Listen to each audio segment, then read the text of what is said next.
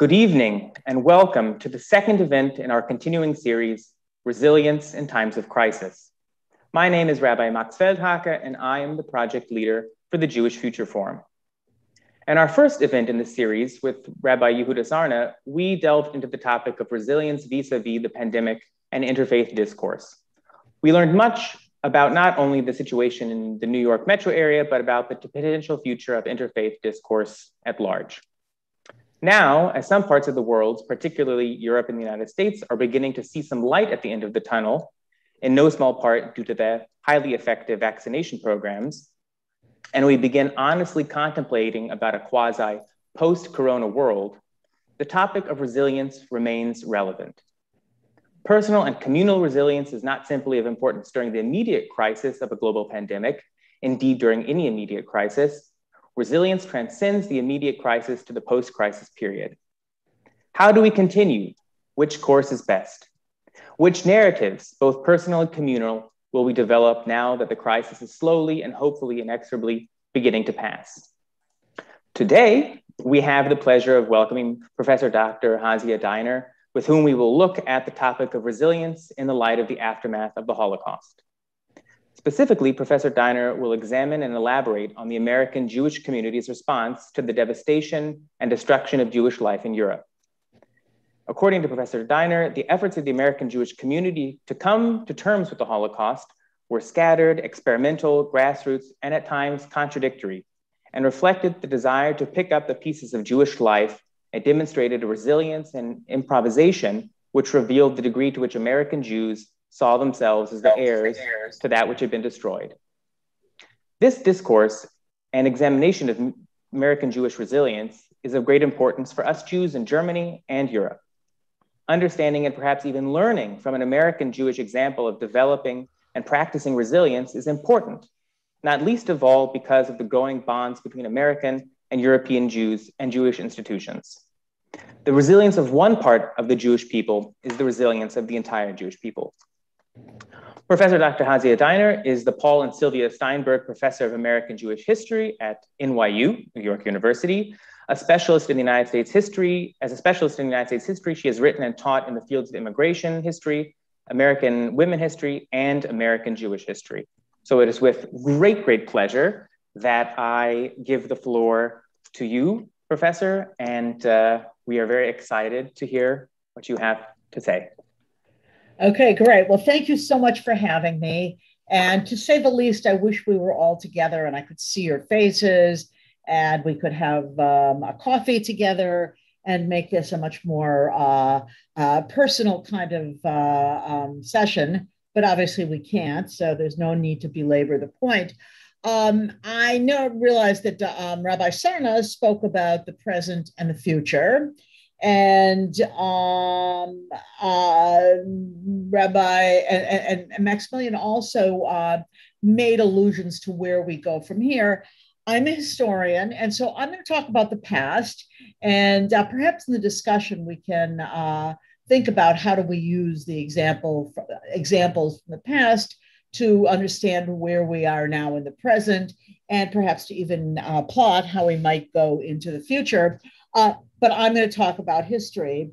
So this is the basic premise of my talk and of the research I've done, which is in the aftermath of the Holocaust, indeed even during the war, as it was becoming painfully clear what the fate of European Jewry was going to be, Jews in the United States, individually, through communal institutions, began to ask, what does this mean for us? And how do we transform this into something that is productive of what our future should be? So just as a kind of ground, sort of a look at the ground of American Jewish life, again, we can't talk about an American Jewish community because there were dozens and dozens of organizations and institutions, publications, people working solo, people working through these institutions, and all of them converged around the idea that American Jewry needed to be involved in the rebuilding of Jewish life, and that they needed to demonstrate resilience in the face of this devastating tragedy. They never agreed among themselves what they should do. They argued among themselves what they should do. They competed with each other. They squabbled with each other about it, but they all understood that it was their obligation, in the light of what was going on and what had happened to the Jews of Europe, that they had to demonstrate a degree of flexibility, pliability, elasticity, toughness to go about the process of rebuilding. So now remember, the Holocaust and the devastations of the war were something that happened quite far away from them. The Jews of the United States as individuals were untouched by the horrors. You could say it's true of the Jews of Britain also, but remember, these are people who were being bombed daily. So their lives were really disrupted by the war. American Jews lived behind the kind of protection of the ocean and living distant from the places of carnage. But yet they felt a communal responsibility. They felt a bond with the Jewish people who were on the sort of front lines of assault. And not many American Jews had relatives. Okay, the one sort of little statistic in this is that it was only in 1930 that a majority of the Jews of the United States were American born. But it means that even then, after that, 50% had families still in Europe, and many of the American Jews were themselves had immigrated, and those places that were being overrun by the German armies, and which were in which the Jews were being eliminated, were the places they came from. These were their towns where they had family who had not immigrated. So it was personal, despite the fact that American Jews were not there. And it was personal because, again, they felt they had, that it was their responsibility. They felt a tremendous empathy and pained empathy with the Jews of Europe. So in this period, again, during and then after the war, they, in a variety of ways, went about this process of trying to reshape Jewish life, reshape their own communities, and to put in place a series of practices or a series of new institutions, create new texts that would allow them to rebuild themselves and rebuild the Jews of Europe. Now, much of what went through their discourse, the way they talked about it, was essentially Jewish life in Europe has been destroyed. Those places were the well springs of Jewish cultural production. They were the sources of ideas, texts, culture, and they're not there any longer. And we now have to pick up where they left off, where they so brutally had been forced to leave off. We have to become the creators. So I'm going to give one example, and I know some of you are cantorial students, and you may know that throughout the period through the 1920s, even a little bit before that, the Reform movement in the United States had wanted to create a cantorial school, and they essentially never had the funds to do it. They're always cash strapped, and they couldn't do it. But in 1948, okay, 3 years after the end of the war, the Hebrew Union College opened the School for Sacred Music. And at a great ceremony that took place at Carnegie Hall, the New York Philharmonic played, Nelson Glick, the president of the Hebrew Union College, literally said what I just said, which is we have to pick up the strands of Jewish life, and we have to replace those who had been the creators of Jewish sacred music. Now, we could replicate this in the words of Yiddish writers, in the words of Jewish educators. We have to pick up where they left off. When they left off, it was because somebody brutally murdered them. But now, under the beneficence of American democracy and American opportunity, we can build where we can now rebuild. Now, one subtext to this whole conversation was that, in fact, American Jewish communal leaders always said that American Jews were incapable of doing this, that they were a shallow, derivative, inauthentic a spot in the Jewish world. They had received European Jewish culture, and whatever they had come from abroad. It was certainly true of much of the intellectual leadership of American Jewry. It had been Europeans who came to America and assumed positions in Jewish, in the seminaries, in other institutions of Jewish learning, at the pulpits. And now that's cut off. Now there's nobody else to come in, and now we've got to do it ourselves. So if very quickly, I want to look at some of the both contexts and motivations in which this doing it themselves became really salient, and again, forced them into resilience. So first, they really embarked upon a memorial process. How do we create a memorial to the millions of Jews whose lives were cut so short? Should it be through ritual? Should it be through books? Should it be through some hunks of marble in the ground? That is some kind of physical memorial. What should it be? So the rabbis of the United States, through the Synagogue Council of America, actually came up with an idea of using the 10th of Tevet, one of the minor fast days on the Jewish calendar, as a day set aside to memorialize the Jews who had been killed by the Nazis. In fact, as early as 1943, the rabbis of the Synagogue Council said, again, we have to be resilient. We have to create something new in order to memorialize what had happened. Now, there's a whole history around the 10th of Tevet, why it kind of ended up getting pushed aside, partly through the creation of Yom HaShoah. But I see that as an example of resilience, or writing new prayers.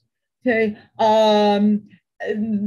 group of American Jewish communal activists, writers, rabbis, and so on, through the aegis of the American Jewish Congress in 1952, wrote a short document which was to be read at Passover Seder. It was called the Seder of Remembrance. And on this Seder night, we remember with reverence and love the 6 million of our brothers who died at the hands of a tyrant more wicked than the Pharaoh who enslaved our fathers in the land of Egypt. And then it goes on. But the fact is, they said, there's this crisis, and we've got to do something new. We can't just have the old Seder, the one we know, the one our parents had, the one our grandparents had. We've got to do something new because we have just endured this tragedy. So resilience in order to remember, and remember in order to keep Jewish culture alive and meaningful. Okay, they said we also have to be resilient because there are chores now, there are tasks now that are on our shoulders and actually on nobody else's, because at the end of the war, the United States is the largest, freest, most institutionally rich, most powerful, freest Jewish and wealthiest Jewish population in the world. And all money, all financial support for the survivors are going to come from us. Okay, so we have to show a kind of dedication to coming up with new fundraising strategies. Okay, so that we can collect money to aid the remnants, the Sherita Pleta, who are left behind. So that's one reason they understood they had no choice but to be resilient, to be flexible, because if they didn't do it, these people would languish. And indeed, until the money begins to come in from through the claims conference, nearly every penny that went to the Jews and the displaced persons camps came from the Jews of the United States. Okay, they believed that they had to be resilient, not only to remember and to use that remembering to keep to keep Jewish culture viable in America, and not only to use their resilience in order to aid the survivors, but they saw that there was that they had a particular role or particular task to make sure that the United States, so the country that emerges at the top of world power, I guess, in this struggle with the Soviet Union, but they had to make sure that the United States and the American people understood the history of what had happened, to make sure that Germany answered for its crimes. And so that in their recreation of Jewish communal practice and Jewish communal life, they kept emphasizing the way in which the public should not forget that not only that these Jews had been murdered, but that somebody did it. Okay, and that somebody had to answer for their crimes. And so essentially, they're saying, if we don't show this a new kind of determination, a strength, a flexibility that we had not had before, these kinds of chores, these kinds of, they often talked about them, in fact, as sacred chores, sacred tasks, then this horrendous history will get forgotten. Okay, so that became part of what we might think of as the resilience package, or the resilience project that was on their chores, on their shoulders. They also believed they had to make sure that America and the world came out of this nightmare more equal, more free, more democratic, more liberal, less prone to demonizing people because of their religion or their race, or their national origins. And so many of the political projects undertaken by American Jewry, involvement in civil rights, involvement in the call for immigration reform, involved the call for the Genocide Convention, for the United States Senate to pass the Genocide Convention, calls to have the United States be an ardent supporter of the United Nations. Every one of these items on what we could call the liberal agenda was articulated through the aegis, or through the vehicle of remembering the Holocaust and the need to rebuild the world in a way that would essentially prevent such a tragedy happening again. And here, I think it's really important to look at the role that American Jewry, in this context, primarily through the American Jewish Committee, but not only played in the writing and in the introduction to the world of the Genocide Convention. And so Raphael Lemkin was on the payroll of the American Jewish Committee for all those decades. And when the Genocide Treaty came up to the United States Senate, and by the way, the United States Senate did not pass it until the end of the 1980s, but every time it came up, American Jewry, through National Federation of Temple Sisterhoods, and National Council of Jewish Women, American Jewish Committee, the Workmen's Circle, and so on, they all went into high gear to call for the US Senate to pass the Genocide Convention. So their political action really revved up, their political action amplified, because they understood that the tragedy of the Holocaust forced them to act differently. Again, I think a very good example is until the late 1930s, until actually, I would even date it specifically until Kristallnacht, American Jewish involvement with the civil rights movement for Black people was extensive, but it was always just individuals. Individual Jews did this, Jews participated in that, but it's not until 1938 and then not really until after World War II that American Jewish community organizations, American religious and defense organizations publicly and in their own name stand up for the passage of civil rights legislation. So again, you see that how that event made them bolder and made them aware that they couldn't keep acting the way they had. It was a brand new world.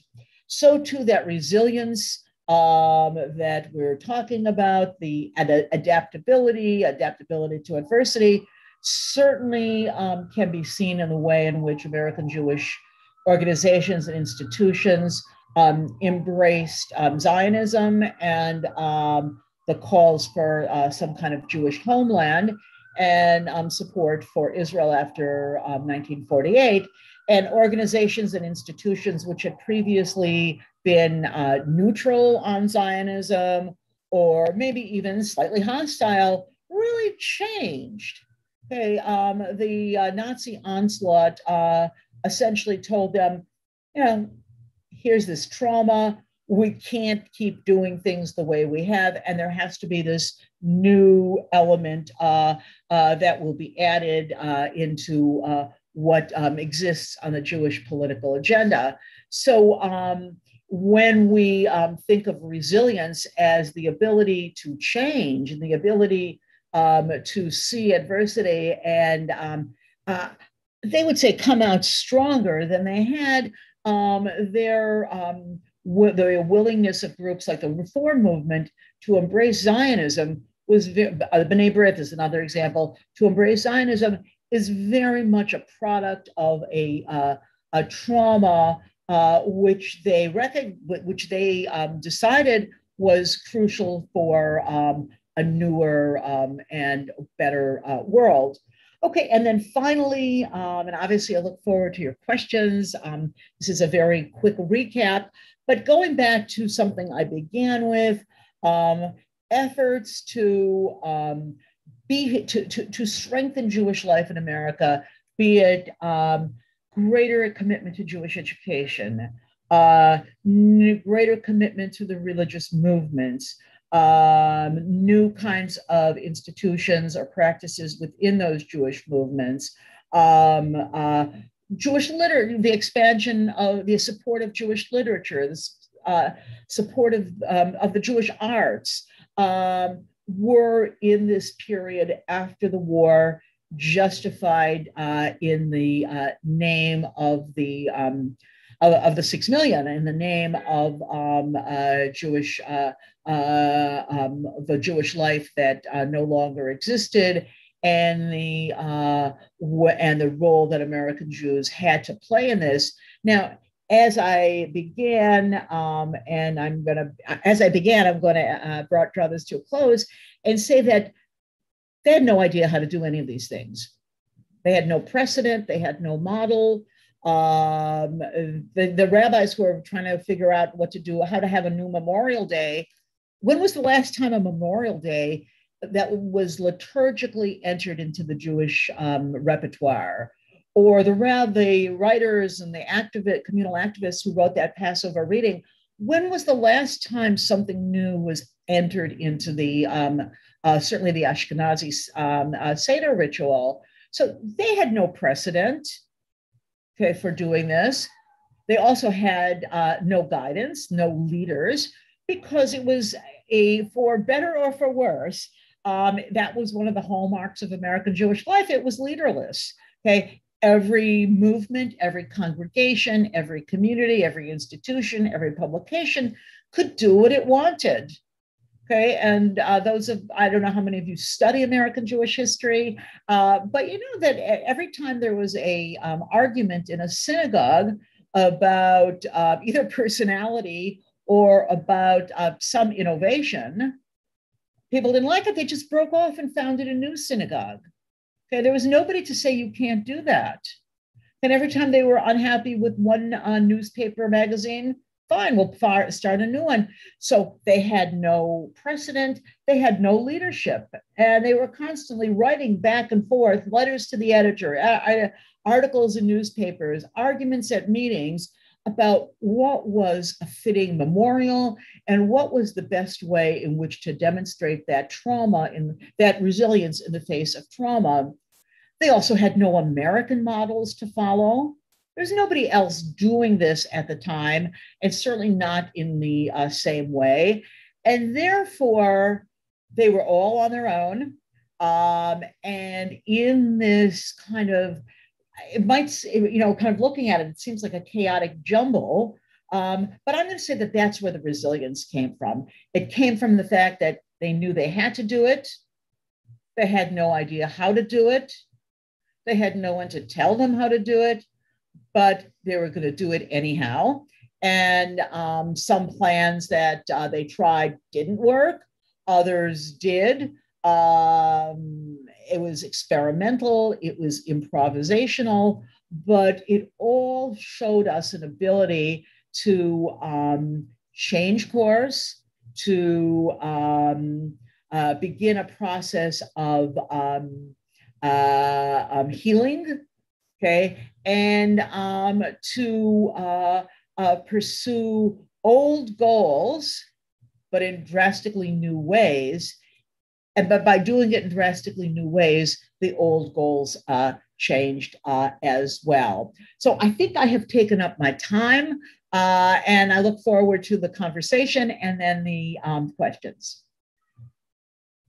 So thank you very much for your talk. I already have a couple. I've been writing notes down frantically, and I maybe I have to go in a systematic order.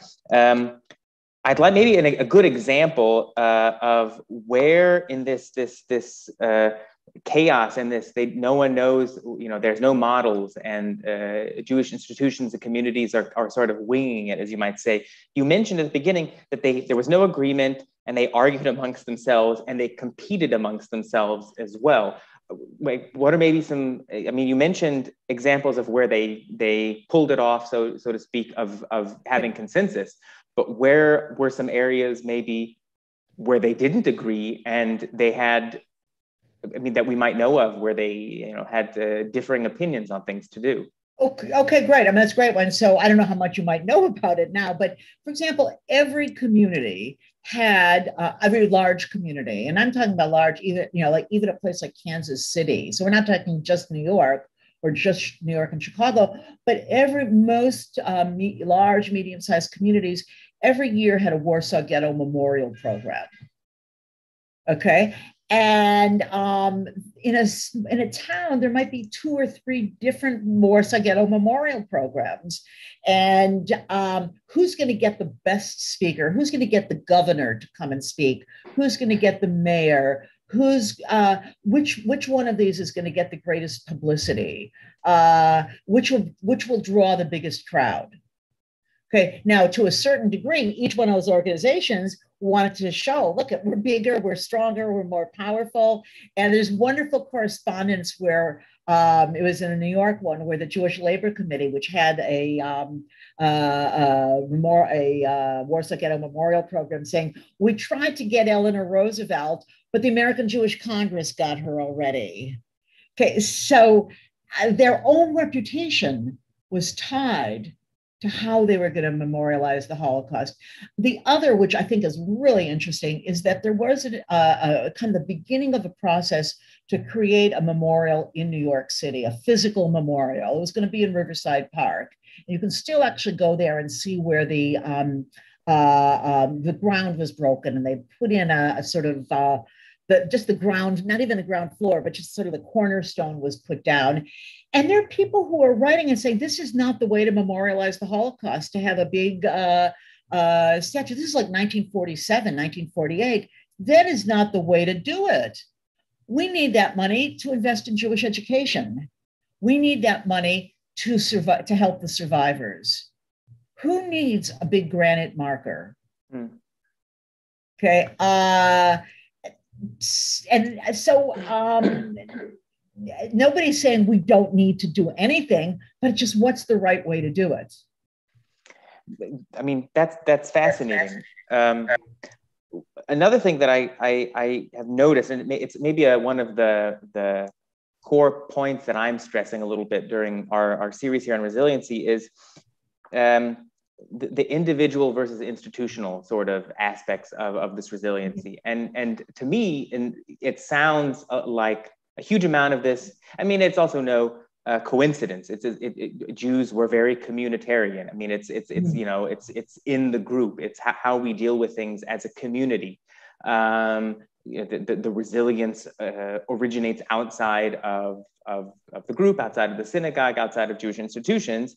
But was there a discourse about, or I mean, even perhaps personal anecdotes from American Jews who confronted this, the crisis, who confronted the aftermath of the Holocaust, and personally, had some sort of resilience in it? Or is it mostly in this sort of realm of how institutions and the community at large dealt with it? Okay, I mean, again, I think that's a really great question. And obviously, it's very hard for the historian to really get at, kind of ordinary individuals kind of discussing this. They don't necessarily, they're not kind enough to us historians to leave records of what they talked about. But there's a lot of, for example, literature that's written and in English, in Yiddish, that demonstrates a degree of spontaneity. Artists, okay, choreo dancers, musicians who record this music, or who there was an example that the 92nd Street Y in New York was a kind of showcase for modern dance. And so in 1947, a dancer named Sophie Maslow, there's no reason you would have heard of her unless you're a fan of modern dance, but she choreographs a dance called